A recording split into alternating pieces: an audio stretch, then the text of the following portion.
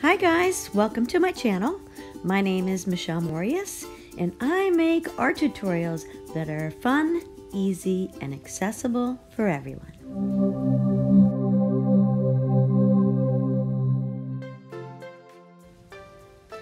Today we're going to be doing these Reese's peanut butter cups drenched in chocolate in Polychromos color pencils.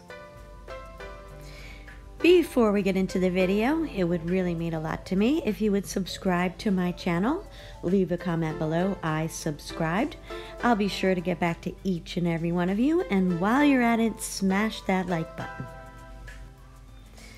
So it's always important to start with an accurate sketch, and I've done that in a light brown color pencil. I don't want to see my graphite marks, so I did use the color pencil because I figured it would blend in with the rest of the drawing and I don't have to worry about those graphite marks showing up. So I do spend a little bit of time sharpening all my pencils before I get started, and the reason for this is you always want to use a sharp color pencil to control your pressure. If you start breaking your points, you know you're pressing too hard on the paper. You'll ruin the tooth of the paper and you won't be able to put or blend any other colors on top of it. So you want to use light layers with sharp colored pencils. The sharp pencil will help with your accuracy as well as to control your pressure. If you're finding that you're trying to put down too much color right off the bat, then hold your pencil back a little farther on the barrel. This will help you control the pressure and use light coats. So I always start by going in, and since we have a really good sketch, now I'm going in with my colors and I'm just kind of color mapping. So I'm going in with my dark tones and then I'll start going in with the chocolate colors. You want to have a nice light coat down of color pencil so that all the other colors that you're putting on top will blend nice and easy with the base layers. This will also be your roadmap for the rest of the drawing, and this way you won't get lost as you're trying to go along and put in all those details. So we're going into the top little Reese's cup on the top, and you're going to see me put several shades of brown down. So I'm just trying to represent what's going on in my reference image, and I'm still mapping in at this stage. So there's going to be several coats of different colors of brown to make up that little chocolate. So just don't be afraid to use your eraser if you have to at this stage. If you do something wrong or you go a little askew, that color pencil should come up fairly easily, especially with an electric eraser, or you can use a Tombow Mono Zero eraser or any kind of stick eraser. When you start to blend, it's going to be harder to pull that color up, but in the beginning stages you can pull that up, and like I said, with the electric eraser everything comes up pretty smoothly.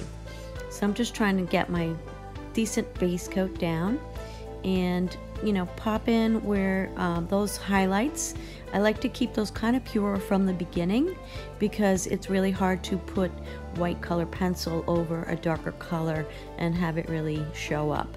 So you want to keep those whitest, brightest highlights kind of pure from the beginning, and you won't have to worry in the end to pop those. And we can go back in with a jelly roll pen or a white correction pen to pop those in the end, but I do like to keep them pure from the beginning. So you don't want to rush a color pencil drawing. This actual drawing took me 2 hours and 54 minutes to finish. So it's a slow process. You just have to keep building up your layers very slowly and lightly, and you'll have a really good result in the end. So just know that it's going to take you some time and don't rush it. And if you have to take a break, you take a break and put some fresh eyes back on it when you get back to it. So just go in with light layers and just keep building up and building up. And the most important part is that you get your values correct. So even if your color isn't exactly the same as your reference image, as long as your values are in the right value range, you'll have a nice realistic finished drawing. So you can go in with lighter browns or different color browns if you don't quite have the perfect one in your set, and it's not going to matter. But make sure your darks are dark enough and your highlights are there and your midtones are all there. So you want to use the full range of value.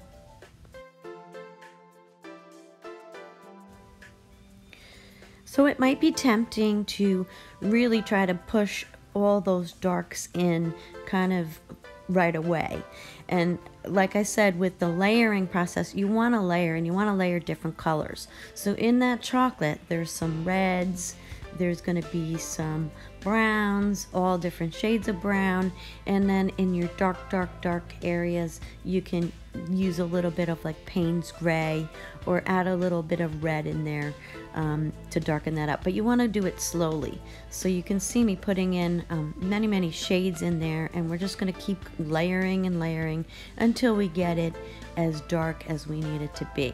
But you're going to struggle in the beginning with it, trying to get it dark enough. But you want to go slowly, and it'll get there, but you have to give it the time and the layers in order to make it look realistic. My reference image today is from unsplash.com, which is a free reference image website with high quality photos that you can use royalty free and not have any copyright strikes with your photos. So if you want to draw along with me, hop on over there, grab the photo, and you can use the grid method or any other method to transfer your picture onto your drawing page and draw right along with me. The nice part about video is you can pause, or you can speed up, or you can back up, and you can kind of catch up with me as you go along. If you guys would like to see other projects like this, or you have a specific medium or subject matter you'd like me to go over, please leave it in the comments below and I will certainly get back to you. I love hearing from you guys and I love your feedback, so keep it coming. So we have a pretty good base layer down throughout this piece now. I'm going in still with the electric eraser. I'm just pulling out a few little details. In that peanut butter part of that cup, it's kind of like fluffy and has kind of like a air hole fluffy texture, and you can pick some of that out with the eraser and just keep going along. So it's just all about the layering, and you just have to keep building up slowly. So I'm really liking the way that that top little chocolate is coming out, and we're gonna start adding in more and more details as we go now. So we're darkening up our darks and just keep adding in details little by little. So just enrich the chocolate and look for your shadows and just keep going. And it's really important to finish your drawings. I know sometimes even I get frustrated with a drawing and I'll put it aside, and I really have to force myself sometimes to go back at it and finish it. But it's really important to finish your drawings. I think you really learn from your mistakes and you learn where you went wrong, and it's actually a learning process to try to fix those mistakes sometimes too. So just keep at it and finish your drawings and let it go to the end, and then you can put it aside. Then it might not be your favorite in the end, but at least you tried, you'll learn something from it, and that's the most important part. If you want to get better at drawing, you need to draw every day. Have a little sketchbook and doodle, draw, do whatever you need to do. It's helpful sometimes to do the same subject over and over again, and you'll get better at it, and you'll find that you'll be a pro at it by the time you're done. So I'm using a Strathmore 400 Bristol paper, which is a pretty smooth paper. all the more reason why you need to build up slowly in light layers, because there's not a heavy tooth to this paper. You need to really build up slowly. So you can use pastel matte, which has a really heavy tooth, and you'll find that the color, the concentration of color goes on so much easier on a really heavy tooth paper. I prefer a smoother paper, but it does take a little getting used to if you are used to using a watercolor paper that has a tooth or the pastel matte. I did the bluebird drawing on pastel matte, and you can click the link above and see that video. And that's a really heavy tooth paper where the colors really build up a lot quicker and more vibrant from the beginning. But I prefer with the detailed work for a nice smooth paper, but you do have to use really light layers, and I can't stress that enough. So just, you know, try different things out and see what works best for you. And every time you change a medium or a paper, you'll get a different result. So I also have tutorials where I have mixed medium. So you can do a Copic marker underlayer or a watercolor base layer, and then go over with the colored pencils, and you'll get a totally different effect. But don't be afraid to try different things. So I did go in and I popped a couple of highlights with my Jelly Roll pen, and we're going to glaze over some of those with a little bit more colored pencil to soften some of those. But I just felt like I needed to give myself a little bit of a better representation of where those highlights are. So just we'll probably go back in after this and pop those again, but feel free to put them in and then you kind of glaze over them and make them less white, make some of them brighter, make some of them less bright. But we're getting into really our details at this point. So now you can increase the pressure on your pencil just a little bit and smush those colors together. And we're not really burnishing, we're not putting like heavy pressure on, but you can increase the pressure a little bit, which will just blend those colors nicely together. And you can see we're coming up with a really realistic, nice, shiny effect on these chocolates. So I'm going in with kind of like a gray tone here, and it's lighter than the base layer that I put down, but it's a good way to kind of blend all those tones together. So you can use white, you can use gray. Gray is a good color to use if you want to desaturate a color. What I mean by desaturate is just tone it down. Keep the same color basically, but you're just toning it down a little bit.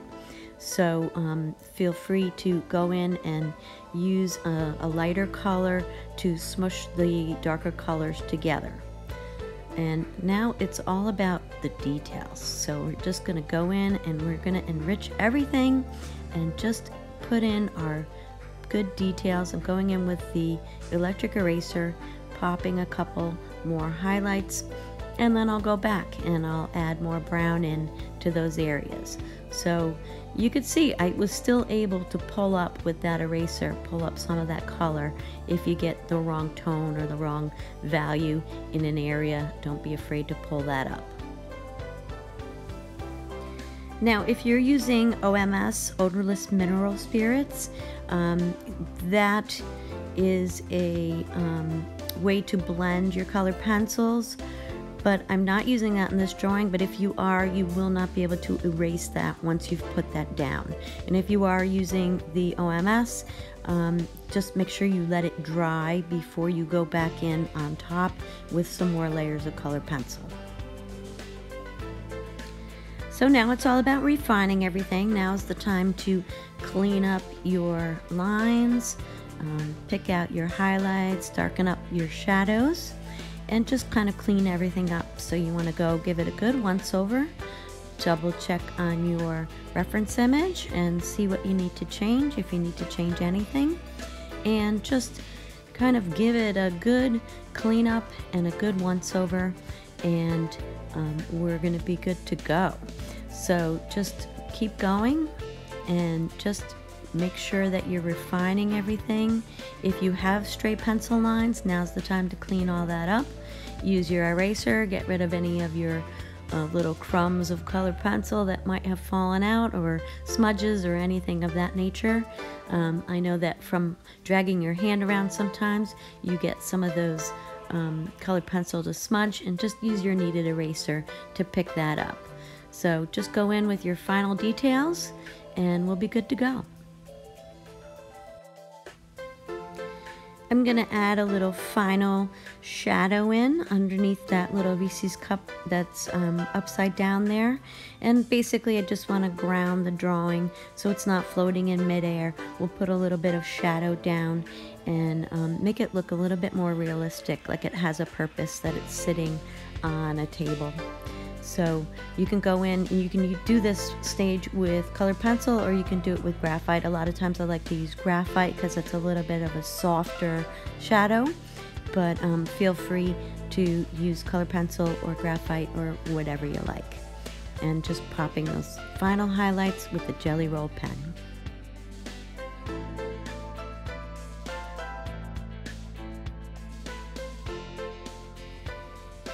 If you enjoyed today's tutorial, please subscribe to my channel, leave me a comment, smash the like button, and I look forward to seeing you on the next video. I want to thank you so much for joining me today, and happy art!